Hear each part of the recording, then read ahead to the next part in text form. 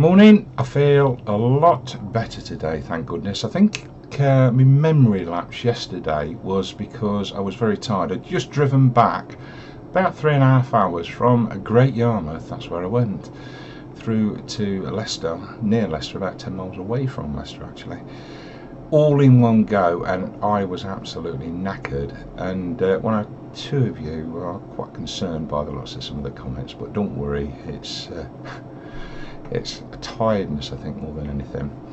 Any road up, I've just done a little video to present to you regarding fitting this new toy that I've got into my helmet. So the old fart presents. Thank you.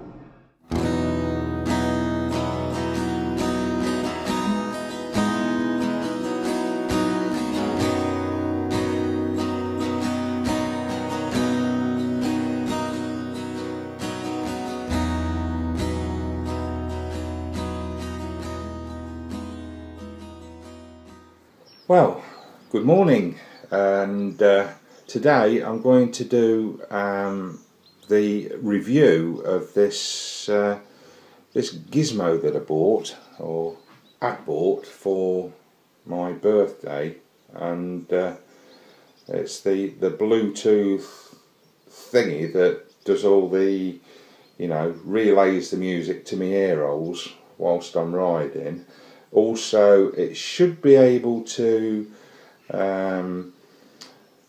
use my GPS sound as well, hopefully through my iPhone, and I should be able to speak to my pillion passenger, assuming they had one and I had a pillion passenger in the first place, which I never do. Also, on group rides, which again this Saturday, the infamously calm ride out is taking place, so maybe one or two people have got them and I can talk to them through this gizmo. Right, I showed you the unboxing of the thing yesterday, so today I thought I'd tell you how the old fart got on fixing this to his helmet and connecting it to the iPhone, which is the main thing that you need to do, I suppose, at the end of the day. So I'll whack this down and I'll pick my other camera up and I'll show you how we're going on. So, as it stands at the moment, the mount fits at the side of the helmet. It's not focusing very well, this. Is that better? Yeah, so I suppose in a way this helmet is a real awkward helmet to fit this type of malarkey to, because, let's see if I can focus the bloody thing, there we go, because basically it's one of these open face helmets, modular helmets, and besides that I've got everything already clamped to it, mounts and goodness knows what, and clips and securers and goodness knows what, because you know what I'm like with my bloody cameras. I'm all the while pissing about experimenting. And anyway, on with the show.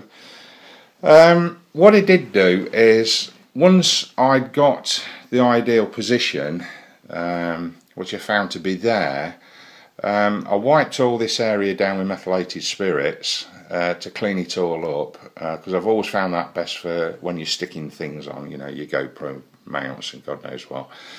It gives it a real good clean and then evaporates very quickly, so I use methylated spirits. As you can see, it's like a little clip that the unit clips to, and then that one holds it in. It goes over the top of the unit and holds it in. And the wiring is very simple, really.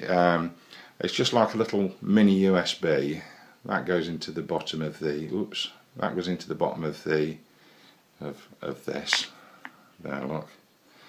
And it's a good snug fit, and it's fairly waterproof as well by the looks of it. I'm obviously not tried it in the rain yet, but so basically that hopefully should. It's a bit of a twiddle to get it on, but where are we? You sort of place it on the slots and then slide a sort of a back, I think, is it, or a forward? I don't know. I'll tell you what, I'll fit it on now and then I'll leave it at that. You clip the bugger on. I can't do it with me one hand. But yeah, that just clips on there quite easily. Once you've got two hands, it slots in down those slots, which have got like little indents on it. Right, wiring. I don't want to take my helmet to bits because it was a little bit fiddly. So let's focus again. Right, there's the microphone. I've just got it coming out the front there, and it's on there. It's on like a flexible thing that stops in position when when you place it. It's fairly flat, so that the drop down front has no problem dropping down, and it puts it in a fairly good position. The ear headphones, they were exactly lined up. This microphone, it was exactly the right length, and the position, I don't know whether you can see it, I bet you can't, it's bloody hard to show you, but in there is the earpiece. Obviously helmet should have the dig out, if you like, where it sinks into the right position, and then the length of it was just ideal. It just tucks under here and out, job's a good one. The wiring I've just tucked under the cushioning, and then I ran it round the back of the helmet, so it goes from there all the way round to the other side where the other earpiece is, and it fits really flush. Those sticky Watsits are ideal. I just thought to myself, shit a bust, I'll just whack the buggers in, and then it was quite easy, so I'll put this down for a bit. Yeah, so at the end of the day, it was a very easy installation. It was trouble free. I mean, everything sort of measured up just right. The ear position with the mouthpiece was absolutely spot on. It bent at the end to have what position you wanted. And then to match the thing in, to get the iPhone and the this unit to link together, that was a doddle as well. Basically, there's an on-off switch there. I don't know whether you can see it there. You hold it in, I think it's about 3 seconds, 3 or 4 seconds, and then you'll hear a bleep. And then you get your blue flashing light come on, which means it's working. Then you go into your iPhone and go into the Bluetooth settings, and it'll pick it up. It's dead easy. Just do it, and it gives you a number to put in, which is 0000. Easy enough to remember. So it attaches dead easy to that. All I did then was mess and bugger about with it, really. I did glance at the instructions. I've got a lot more instructions to read on that, but start playing music on that, and it plays really loud in the speakers, so you need to adjust it, which you can do with this. If you turn it and hold it, it knocks the volume down or up, so that's how that works. To go from one track to another, you just do a quick one like that, and it goes forward, backwards, so that works fine. If somebody rings you on your mobile phone and you don't want to answer it, if you press and hold that in, I've not tried any of this on my bike, so I don't know how easy it's going to be on my bike. If you press and hold that in, it'll reject the call, so you don't have to take it. If you want to answer the phone quickly, you just press it once and it'll cut your music off if you're playing music, and you'll go straight to the call. There is a way of ringing your last dialed call. So say you want to, before you set out, you set it up to ring home, or your wife, or your girlfriend, or whatever, it'll ring that last number. I think to do that, whilst you're riding along and you're listening to your music, if you press and hold that, I think that's it. It'll ring the last number that you rang. But I'm not 100% sure on that, so don't take my word on that. What else? Like I say, it links up very good. I've not tried it. I've been up the garden with my helmet on, and Sue's been rigging me, and it works great. I can hear well. It cuts in when it should do. When Sue rings me and I don't do anything, after about 5 seconds it clicks in and you take the call. So if you're not sure who it is, and you don't want to answer it, like these nuisance calls, which sometimes can happen, I know, if you just press it and hold it, I think that's what it said, wasn't it? Press it and hold it, it'll reject it. But you're not going to know unless you've got your iPhone on the front of the bike where you can see it, like in sat-nav position, which I may do that.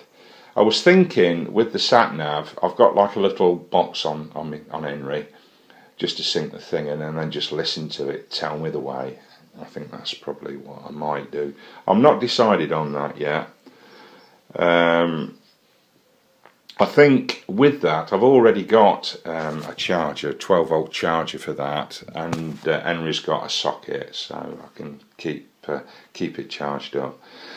All in all, I'm very impressed with it. I think they're about 30 quid. I mean, bloody hell, what do you want for 30 quid? I think it's a great system.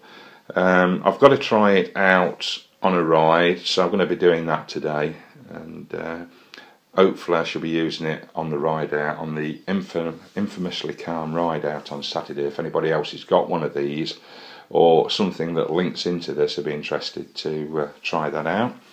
But so far so good. It's very easy to fix in. It seems a nice bit of kit. It's well made. It's working as it should do at the moment. I know NT8 wanted to find out what other bits and bobs will fit into this. I don't know, Tom. To be honest, that's the honest truth, because I've not tried it. It fits the iPhone perfectly, and this is a 4S. So I don't know whether it works on the 4. I don't know whether it works on the 5, the 5S, or whatever. But it certainly works on the 4S. So that's my little review. I hope it's a little bit more educational than the last one. Oh, to switch this off, you just hold the thing in for, I think, again 5 seconds. That's the on-off button there. And then it flashes and off it goes. It's got very good battery life by all accounts. It didn't take long to charge up. I think it had got a fair amount of charging when I had it. So that's my review. Well worth the money. If you've not got one and you fancy listening to your music, if nothing else, it's good value. Okay, so that's it. So see you Saturday, hopefully all, and ride safe.